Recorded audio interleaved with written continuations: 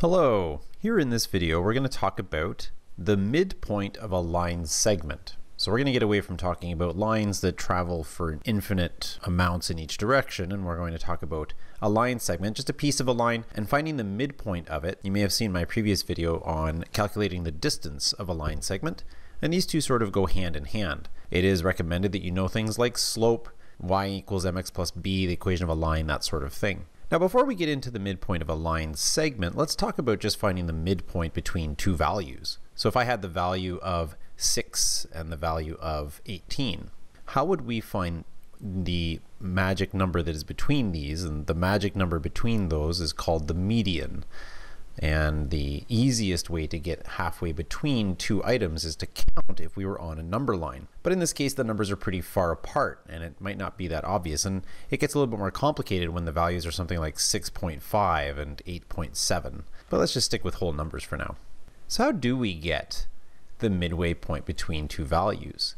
We use this all the time when we have our marks on two tests. Let's say you got 70% on one test and 80% on the other test. Now your brain might know already that the midpoint between 70 and 80 is 75.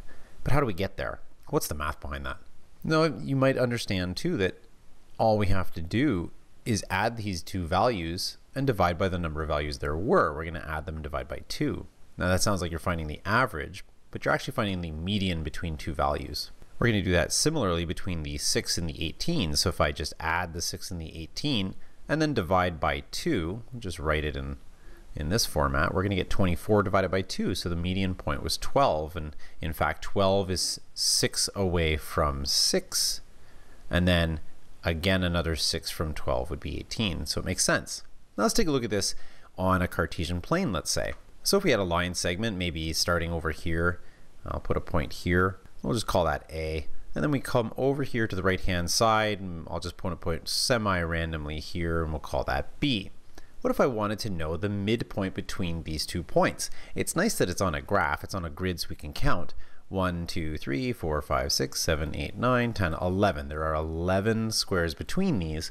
And so I know that there should be maybe 5.5 squares on each side. 1, 2, 3, 4, 5.5. So it's going to end up somewhere around here, which looks to be about negative 0.5. But let's do that mathematically. This is a horizontal line, did that on purpose. We only have to worry about the x values because we're only going from left to right to find the halfway point between them. If I'm at an x value of negative 6, we would say, okay, negative 6. And if I'm at an x value of 5, let's add those and divide by 2. Negative 6 plus 5 is negative 1. And negative 1 divided by 2 is in fact negative 0.5. And so my midpoint is at negative 0.5, but that's just the x values. What if I needed to find the midpoint of some y values as well? Okay, so let's continue from B, and let's go down here to negative 4. And let's call that point C. And let's change up color here. Let's go blue. So let's go from B down to C, and let's find its midpoint. So if we were to go from B to C, and I know that this is a y value of 6, okay, and this is a y value of negative 4. So let's add 6 and negative 4, and we'll divide by 2. So that's 2 in the numerator, that's 2 on the top, and 2 on the bottom. So 2 divided by 2 is 1. And so my midpoint for that, the halfway point, is at 1. And then we can get even more complicated. So let's do the diagonal now from A down to C. How do I find its midpoint? And counting these squares would be much less fun. And then we have to recognize the fact that when I did the midpoint for the purple line from A to B, it was only the x values that mattered. The y values were the same. We didn't really care. And then when I did the blue value, the blue line here, from B to C, the x value was 5 the entire time, so we really only cared about the y value. Here on the green line, I'm going to need to take care of both the x and the y value. The purple dealt with the x values only. The blue dealt with the y values only. You can probably see where I'm going with this. As we continue on to our green one and we want to find the midpoint, let's call midpoint M. So I'll use a capital M. I'll use a nicer looking capital M. That's arguably not nicer. And what we're going to do is we're going to combine our purple and our blue work here to come up with a midpoint that works, that has an x value and a y value. So I'm creating a point with an x and a y for my a and my c that is the midpoint. So my x values, let's get the x values. So my x value for a is -6, and my x value for c is 5. It's the same work that we did up here. And my y values, okay, my y value for a is 6, and my y value for c is -4. And it's the same work I did in the blue up top. And so I have created my midpoint. It's at -0.5 or -0.5 and 1, +1. And that'll be the midpoint on that green line, -0.5 and 1 right in there. So we could label that if we wanted to as m, -0.5, 1. And that's it. That's the midpoint of a line segment. It has an equation. If you wanted to see a formal equation, I'll do another example here, but here's your formal equation for the midpoint. But you don't really have to memorize an equation like this when you realize that all you're doing is finding the median of the x's, the median of the y's, or the middle or average of the x's and the y's. You could recreate this equation anytime if you happen to forget. And if you think you get it and you think that that's enough for you, you don't need to go any further in this video. You're welcome to stop the video now and move on to some practice questions. But I would like to do a slightly more complicated example here. I'm going to use this triangle. I used this in a previous video. And what I would like to do is talk about a median line. So we're going to discover, what I'd like to do is discover the equation of the median line from B. Let's do from B. From point B. And I just sort of picked that at random. And that's why I have this reminder here that the equation of a line in slope y-intercept form or general form or whatever you want to call this, equation of a line is right here, y equals mx plus b, and some other countries say y equals mx plus c, so it just depends on what you use for your y-intercept. So the first thing we're going to need to do is discuss this idea of a median line. A median line is a line that goes from a point, and in this case I'm going from B, to the midpoint of the line across from it. So there's going to be some magic spot. I'm going to sort of visually assume that it's there. I do know what it is, but let's just pretend I think it's there. And that's going to be hard to discover. I mean, that spot is not on a nice whole number value. And so we're going to use some math to figure out where that midpoint is. So we need to discover the midpoint of AC. So that's the first thing I'm going to do. I'm going to discover the midpoint of AC, and we have an equation for that. So we're going to take the x values of the points in question. Now, the points in question are A and C. A lot of people get confused and they use B. I don't need to use B for this. I need the midpoint of AC. So -4 and 3 are the values I'm going to add and divide by 2. And then my y values, that's a -2 and 7. And so I'll add those and divide by 2. And my midpoint for this is at 1/2, -1/2 specifically, seems to be on my brain, as I think that was the value in our previous example. And this one's going to be 5/2, 5/2.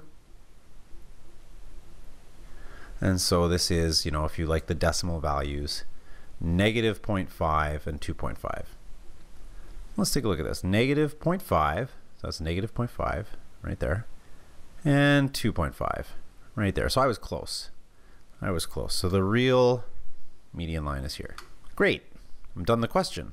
Well, unfortunately not really. They wanted the equation. They wanted the equation of that blue line. All right, so anytime you want to start getting an equation, you need to find the slope. So let's do that. Let's do slope. Lowercase m for slope. Slope is rise over run. And what are we calculating the slope to and from? Well, we're calculating the slope from the b value to the m value, or vice versa. And this is -0.5, 2.5. So let's calculate that slope. Do our y values, 2.5 take away 1, and let's do our x values, -0.5, -0.5 take away 5, right there, take away 5, perfect. All right, so 2.5 take away 1 is 1.5, -0.5 take away 5, -5.5, so we're going to have a negative slope, and we're going to want to simplify this. You know, if you want to see this done to simplify it, I kind of go like this. I say, okay, well, let's get rid of the decimal. It's just 15/55. How many 5s go into each? So we get 3 and 11. And that's our slope, negative 3 over 11. Not a very pretty slope. It doesn't have to be a pretty slope. And so we've got part of our equation of that line already. So I think my equation of my line is negative 3 over 11 x plus some sort of b value, some sort of y-intercept, which is going to be 2 point something, but I don't really know what that 2 point something is. You can also check to make sure your slope makes sense. It makes sense for it to be a negative slope. So how do I find that y-intercept? In order to find that y-intercept, I need to plug something in for x and y, and I have 2 points I can do that with. I have point M, which has decimal values in it, so gross. And I have point B, which has whole numbers in it. Yay, whole numbers. So let's plug those whole numbers in. I've got a y value of 1. We got an x value of 5. And, this isn't exactly, beautiful math, but it'll do the job. So 15 over 11. And so we're going to add the 15 over 11 onto both sides. So my left hand side, I might just change that. I might just change that now to be 11 over 11. That's the whole number 1. I'll just add that to both sides and get 26 over 11 as my b value. And if you wanted to simplify that into decimal format or something like that, that's 2.36 approximately. But I'm just going to leave it as the fraction. So I've got my equation now. So my equation of the median line is negative 3 elevenths x plus 26 over 11. And 26 over 11, like I said, that's 2.36. 2.36 is roughly what I see on my graph. So this looks like we're pretty darn close to where this is supposed to be. My slope is negative, so that's correct. And away we go. So the midpoint of a line can also be used to find other things like a perpendicular bisector, which I'll do another video on perpendicular bisectors separately. And I'd like you to go and practice some math on this now. Find some questions somewhere. Practice this because finding the midpoint on a line is pretty crucial along with slope and these other things. If you want to move forward in math, it actually lends itself to all sorts of other analytic geometry. I hope that made sense. Please feel free to check out my other videos and have a great day.